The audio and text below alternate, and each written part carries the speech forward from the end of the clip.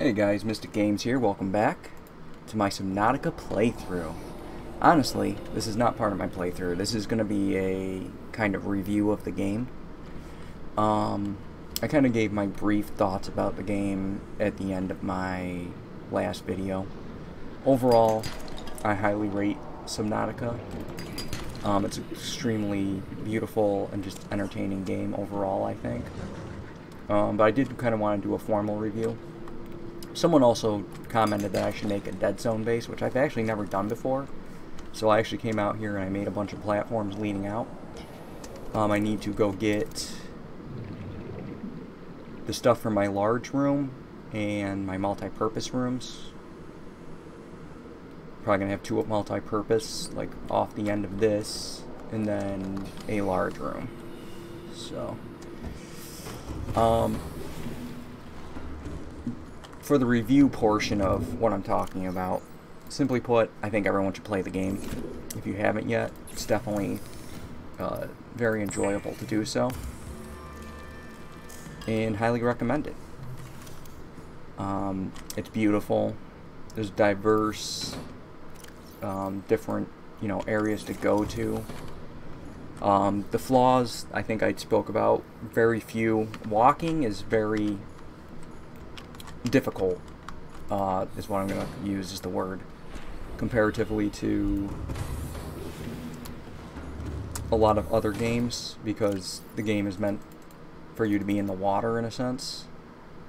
So there are times where the ground will like legitimately glitch on you and you will fall through and stuff like that. That's happened to me more than once. I've also got stuck a couple times. Also, if you guys hear me like screaming, it's because I'm building a base in the dead zone, but I'm also building near a reaper. Like there's like a reaper like right here. I did that on purpose, kind of. I wanted to build so I could see the reaper. If you guys couldn't tell by my aquarium base episode, I like to have views of different things. So we're gonna build a room. Honestly, I'm actually considering maybe I should build one of these first. Oop. Build some pipes here. Why is it not letting me? Okay. Just to make sure we get out there.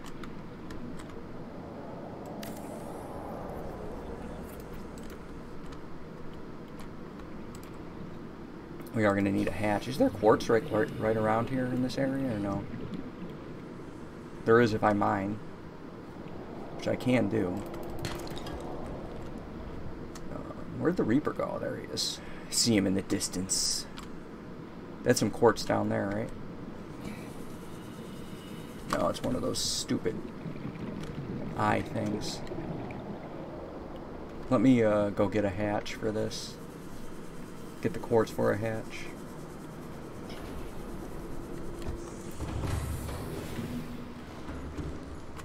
So anyway, short but sweet review, guys. Pretty much check out the game if you haven't. It's a pretty old game. I'm assuming most people here are just watching for the lulls of seeing me get attacked by leviathans and stuff. I played this years ago. So. But I am going to build this. This is kind of my last thing that I'm going to do. I think I'll throw a hatch on. Build one more of these, and then we're probably going to build the large room, and that should be... Put it on sideways. I probably would always come in from this way, right? Let me change my beacon too. I just put a beacon down to one of my bases, so it gets a yellow.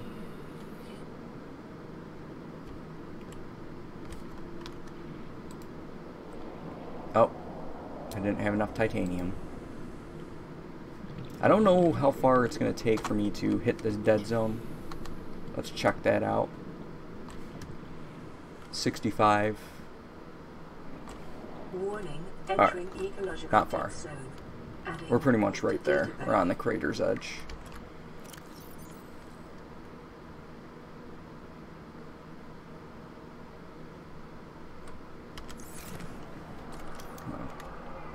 Oh, hello there.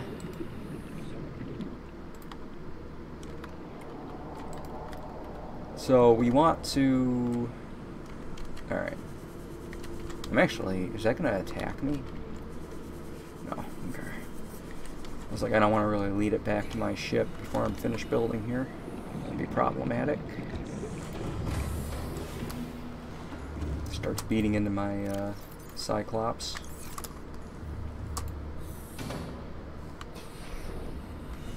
So it's not far from the end. We'll probably build one of these off of this, and then build the large room off of the multi-purpose.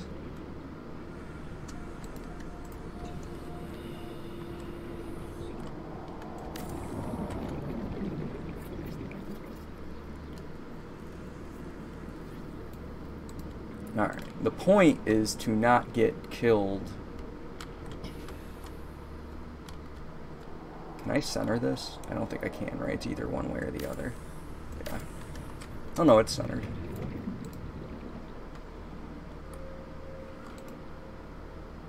We're gonna need... Oh, I don't think I brought glass, now that I'm thinking about it. I don't think I have any glass on me. I do have quartz, though. I'll just make a couple things.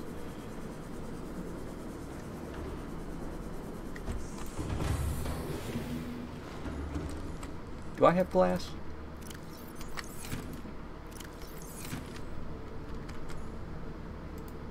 I bet I don't.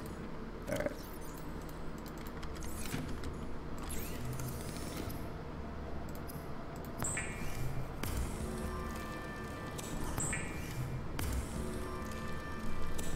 Hey, Reaper on one side, Ghost Leviathan's on the other, right? That's how we play in this run through. Now I gotta walk to the end of this, put 2 mere glass things on it, and see if it counts as being in the dead zone, because that's gonna be important for the whole purpose of the base.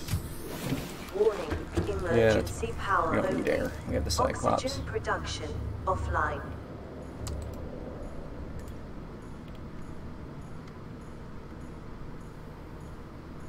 Oh, I can't.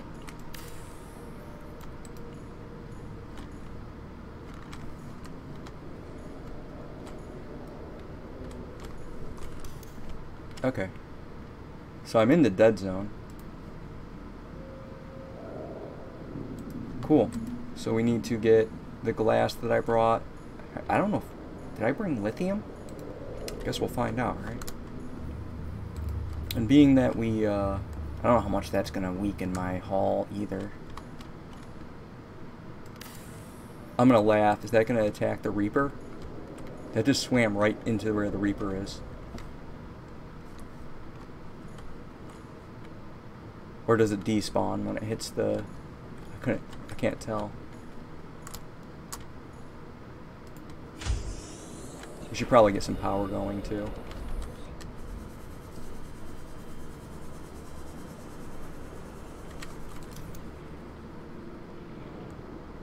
Two lithium. I'm probably going to build one of these. Just to make sure I have the reinforcement.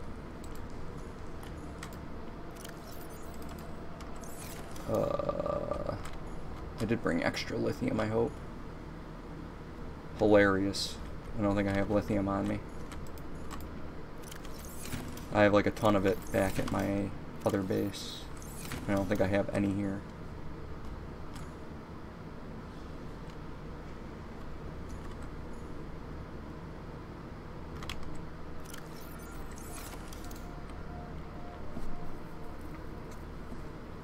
Well, you guys got the gist of what was going to happen there, I feel like, anyways. So yeah, if you build a base in the dead zone, they apparently swim up and around you. I am going to finish this. This will probably be the last thing I do. But that's pretty neat. I never really realized that you could do that. It does seem to spawn in even if you're inside a building. It just can't do anything. So, and there's a Reaper right there. So, this is actually kind of a cool base location. But the aquarium base cannot be beat, and that's down there, so.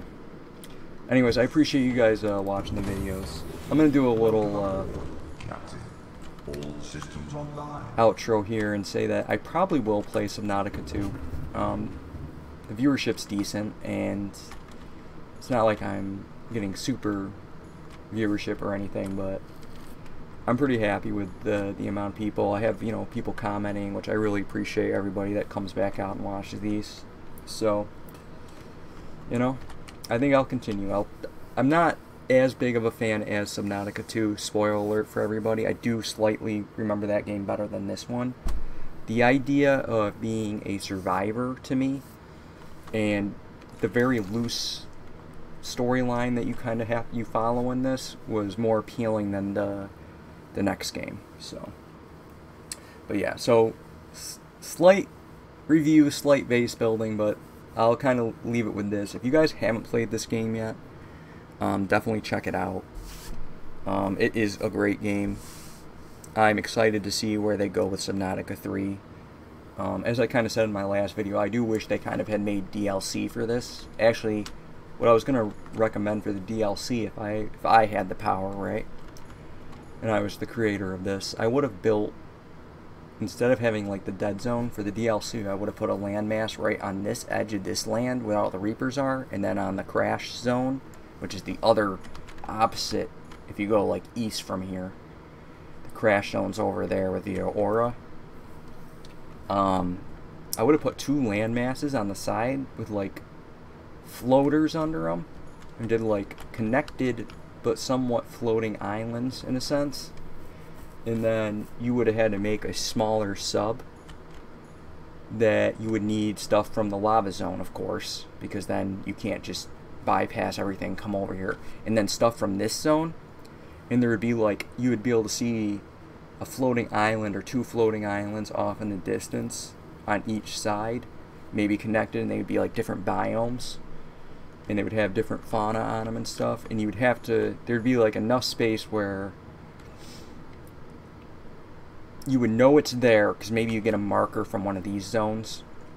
Once you have the correct sub or whatever, you're able to get in there. Or maybe even you need a tablet, right? Like I don't know, let's say a red tablet or a white tablet or a pink tablet, you know, that you found in the last base in the lava zone, and you connect it to like a, you know, an alien thing here, and it opens up like a whole nother area that would have just been for exploration, just to, you know, add a little more to the game. That being said, the game has a lot going for it.